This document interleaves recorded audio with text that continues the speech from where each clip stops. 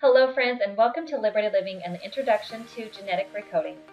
We're excited to have you join us on your new venture in this genetic recoding system with our compressed healing programs designed for your personal and professional benefit. We hope you will get the most out of your experience in this module and look forward to having you with us as a part of this liberated living journey together. In Module 1, we will discover how to decode our subconscious blocks and break free from limiting beliefs, overcome generational hardships that lead to our sabotage behaviors.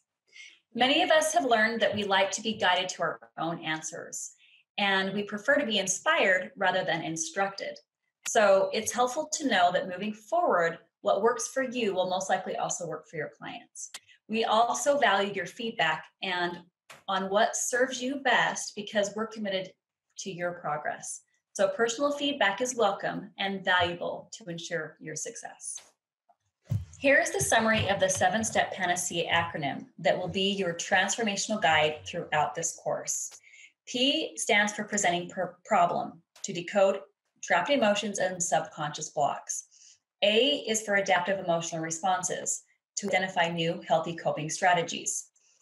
N is to neutralize emotional scars, removing the power of the emotional charge. A, accountability, will yield empowerment. C, compassion and empathy, helps to heal interrelational dynamics.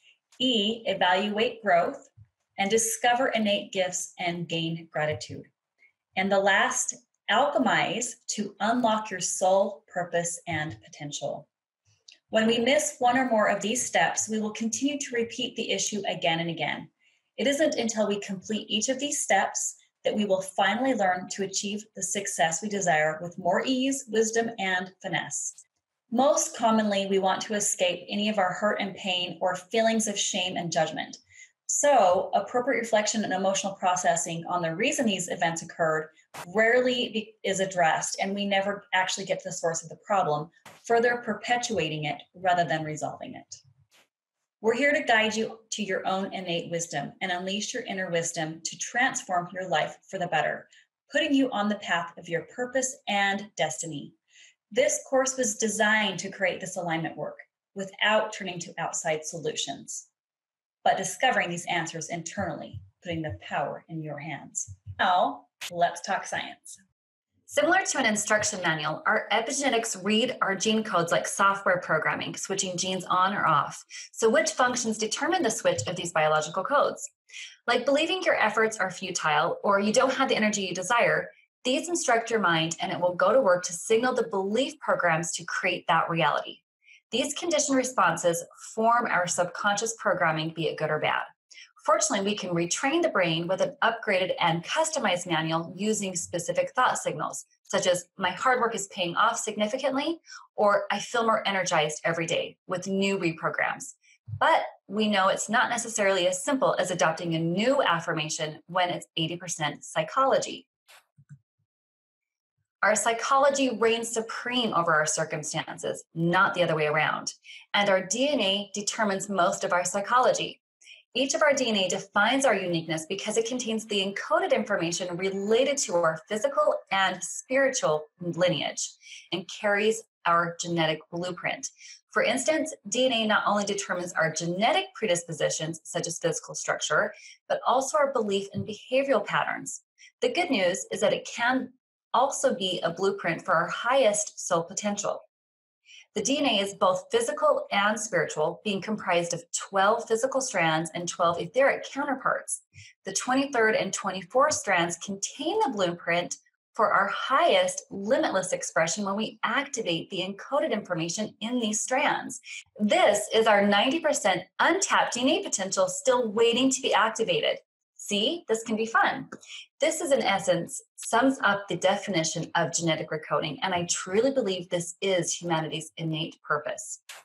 Genetic recoding covers how to tap into the 90+% of our DNA potential to activate full capacity of our mind power, activating these additional strands rather than function at the minimal 10%. Each thought and each emotion creates a new pattern in your DNA. Our neural networks light up when we adopt new beliefs or continue to reinforce an existing one.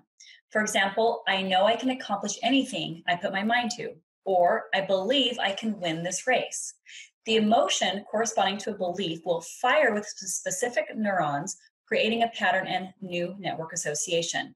It is no wonder when we have a specific thought that signals an old program, we experience a pattern or familiar event, such as a food allergy response or frustration from repeatedly ending up in dead-end jobs or other setbacks.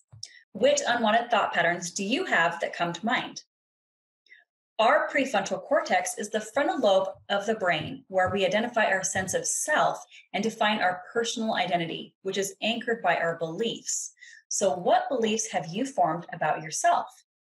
The majority of these were formed prior to the age of 7. You will see evidence of this displayed in your psychological patterns and repeated life situations. Here's an example. To keep it simple, for instance, if you're currently experiencing major financial deficit, then you're on the path of learning the key concepts to master financial success, learning new tools, and so forth. We're meant to focus on ways to strengthen our weaknesses and grow, intellectually speaking. But there are surefire ways to access this potential. To do so, we must first overcome our old narratives and belief paradigms. When we endure such difficulty or repeated difficulty, we're actually developing the strength and inner muscles to overcome these hurdles. However, most often our mind's negativity bias keeps us trapped in the problem, which only strengthens our fight for the problem rather than for the solution. When we view everything in our life that is happening for us and not to us, then we will no longer be at the mercy of life circumstances, but instead can view everything as training for our growth and development. This is an example of another level, another double. When we're finally ready to surrender and change, that's when we can redirect our focus to the solution and align to our potential with the desired outcome. Being ready is key and the first step. But the good news is all of our challenges are equal to our potential. So take what is most challenging for you and imagine what is equally possible for you. This is when we will begin to see everything fall into place and finally align, feeling better and on the right path. You have to really want it like a burning desire. Otherwise, you won't believe the payoff is worth the cost. It must be the other way around. Many of you are already aware of this and may still be ready for your own breakthroughs because you have already done what it takes and know you're destined for more in your life, compelling you to keep going. Genetic recoding goes beyond mindful practices and many other therapy techniques using vital exercises and effective solutions that will address the core genetic issue because likely you feel like you're ready for the next level of success in your own life.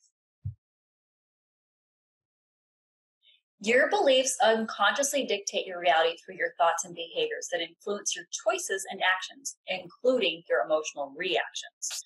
For example, if you have identified with the belief program that you have to work hard to get ahead, then you may never catch a break. So exercise caution of conscious thought and verbal execution if you want to create the ideal conditions and a better reality that you truly deserve, such as I can do less and accomplish more by creating a residual income, therefore enjoying more time with my loved ones. Subconscious beliefs are responsible for running your psychological programming, such as money is the root of all evil, or creating more money helps me contribute value to humanity. Your consciousness consists of all desires, fears, and motivations, all of which you may not be directly aware. The subconscious mind has a large impact on your decision making, but unlike the unconscious mind, it can be shaped and trained. Since subconscious thoughts can be accessible to the conscious mind, you can program how it affects your life. Have you ever experienced how difficult it is to implement new habits like healthier eating or exercise? Subconsciously, we hold ourselves back in ways we don't even realize. So until you change your beliefs, you will continue to recycle the same experiences. It's not news to any of us to start at the level of the belief. For instance, if you were like me, then your belief program signaled you to keep working hard to get ahead, and yet you continue to spin your wheels just to feel overwhelmed and defeated. Who did you learn this from? Your parents? And how far does the apple fall from the tree? What other beliefs are producing unfavorable results when you know you're worthy of a payoff? Perhaps you feel like a failure when it comes to money, relationships, education, or a fulfilling career. Where do you feel ongoing cycles of mediocrity or desire for success? These beliefs are housed in our subconscious aspects and what we're not conscious of. We must retrain our mind from our negativity bias, from all of the ways we believe life has gone wrong, instead of how it's gone right.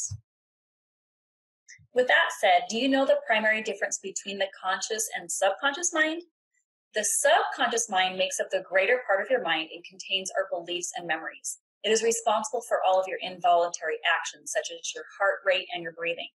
The conscious mind is the active and alert part of your mind that you're aware of. However, the key difference between the conscious and subconscious mind is that the subconscious gets directions and the conscious follows instructions given by the subconscious mind. So it's best to be clear on those instructions.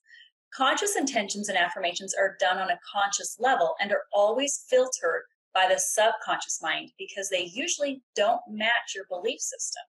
With that said, let's address conflicting beliefs. You may consciously want something and subconsciously not believe it's possible, creating conflicting beliefs and dissonance. This is critical for thyroid sufferers. So look at what you're doing and saying from these programs rather than what your heart genuinely desires. Where are you saying yes to others and no to yourself?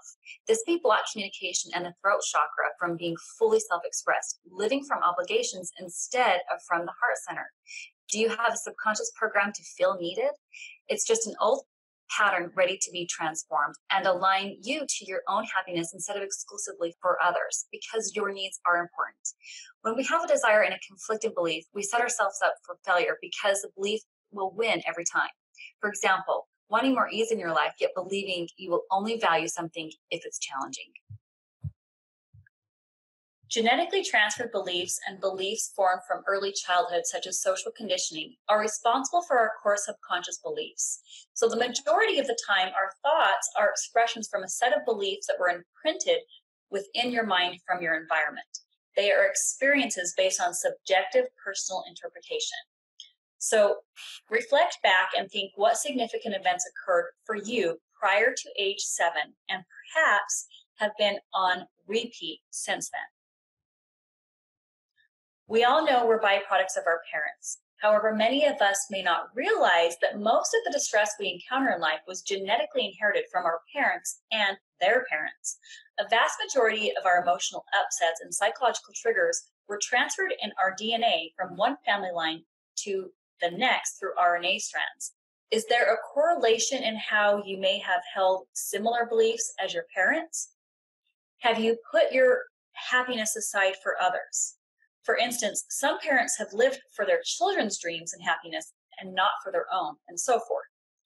So what areas in your life are you wanting more happiness, fulfillment, and greater outcomes?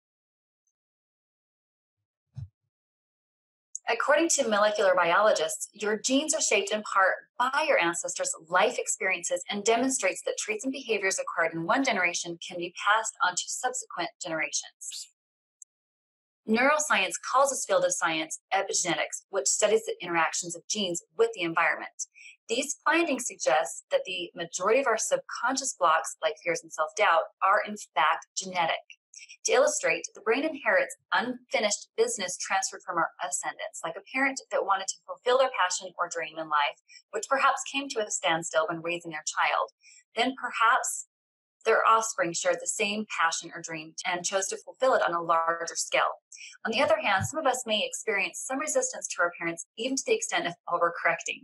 However, this only creates more imbalance and disharmony in our life. No judgment, because many can relate to this until we do our generational healing, where we'll be transmuting these beliefs related to our judgments and fears. In terms of our fears and beliefs, are there illusions and distortions around personal success or financial outcomes? In love or relationships, career or professional pursuits, health or fitness? Reflect on your own generational patterns throughout this course. What do you most want that perhaps you haven't allowed or believed was possible? Our epigenetics, or gene expression, has a wide influence on both our successes and failures. Many of you may be familiar with this, and we'll continue to explore this more.